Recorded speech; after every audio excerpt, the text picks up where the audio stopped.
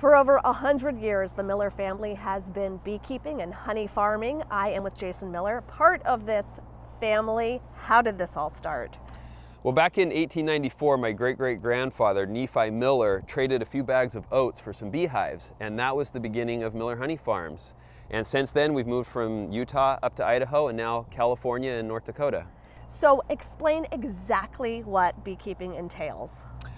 A lot of it is moving the bees from the various crops that need the pollination, as well as moving them into areas that are good for honey production, and constantly keeping those bees alive and thriving on the environment. Springtime is when everything starts. Placer County is like heaven for a bee in the spring, and that's why we're here. But we're coming out of the almonds where we've been pollinating, where these bees have been pollinating crops down in Fresno, Madera, Modesto, and then as far north as Chico, pollinating the almond orchards. You are in the Sacramento Valley. The bees go all over. Actually, they go to North Dakota. They do. Who knew? Explain how the bees travel and how they end up in North Dakota. Yeah. So after we're here, after the almonds, we head up to Washington with a good number of our hives to pollinate the apples up there. We have some in the prunes in Yuba City.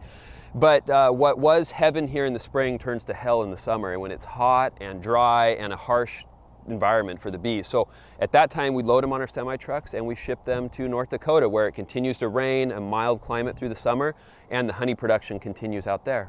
And water, we have to talk about water. Too much water, too little water. They both impact bees. For sure, yeah, we live and die by the water. And so when we don't get enough water here, the bees go to North Dakota sooner. And if North Dakota doesn't get the water that it needs, then you know that we don't thrive out there. And so we are definitely impacted all over the country by the water situation. And we've had rain lately. How has that impacted pollination? On the short term, it's made it difficult to get bees in and out of locations. They've been stuck in orchards where we'd like to get them out. You know, spray season is on us. We've had some washed away in flooding near rivers.